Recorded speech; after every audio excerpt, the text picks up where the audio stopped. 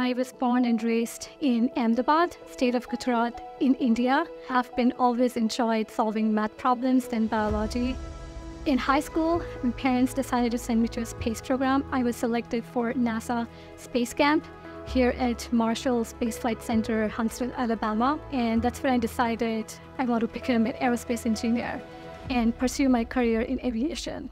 I grew up in the state. There was only one university which offered aerospace engineering degree. So it was very hard to get in. It was very competitive to get in the seats, like for 60 students for a class.